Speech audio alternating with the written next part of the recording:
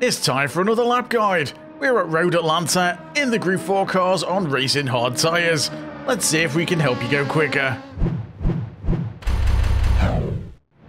Road Atlanta in the Gr.4 cars is this week's daily race B in Gran Turismo 7, and it's quite a tricky circuit this one, especially with the blind corners and the downhill S section.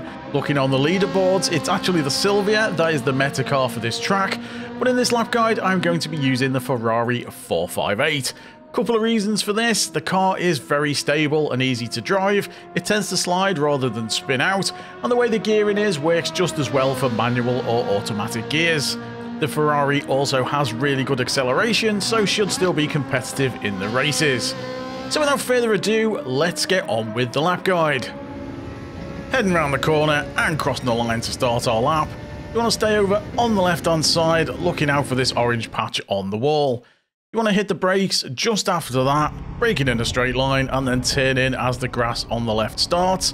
I'm mostly coasting here, aiming for this curb and starting to get the power back on, but watch you don't go too far wide onto this curb on the left. Aim for the centre of the track up until you get to this sign on the left. That's the signal to start moving back over to the left again. Your next braking marker is this line across the centre of the road. You want to be braking in a straight line just after you pass that, but not in a straight line right ahead. You want to be angled a bit more over to the left hand side so you can follow the curb around as you hit the brakes. Once you get towards the end of the curb, you want to swing back over to the right. I'm mostly coasting at this point, aiming to clip this curb on the right hand side. Watch out for clipping too much, as it's easy to get a penalty there. Feeding the power fully on and following this curb round. Catching hold of the curb does help the rotation a little bit. Totally flat out around this section and looking out for this sign on the left hand side. As you go past the sign, you want to swing back over to the right. Notice I'm lifting a little bit there to make the corner. When you get to this section of the track, you're trying to get as straight a line as possible through this S section, taking a big chunk of this curb on the left hand side, and looking out for your next braking marker, which is where this curb sticks out most into the track. Brake following the line of the curb, swing over at the end of it, taking a big chunk of this curb on the left and getting on the power. I thought I was going to get a penalty here, so watch you don't run too far wide.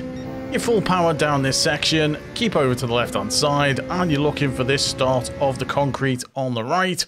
You want to brake just before there or just after this pole works as well. Braking in a straight line and then coasting in just before the 100 board, aiming to clip this curb, feeding the power back on and aiming for the curb on the left. Once you hit the curb, slam on the brakes and then turn in just before the end of the curb. Be careful of that curb unsettling the car, and also be very careful about spinning as you get the power back on. And then it's full power all the way down this straight. I'll just speed this up a little bit and you're looking out for your next braking marker, which is the 200 meter board. You want to be braking just after that.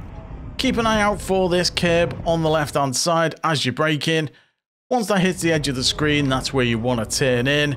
Cutting this curb on the left, swinging back over to the right to cut this curb, and feeding in the power, watching that you don't go too far wide. As you head up the hill towards the blind corner, you want to keep an eye out for this sign on the bridge.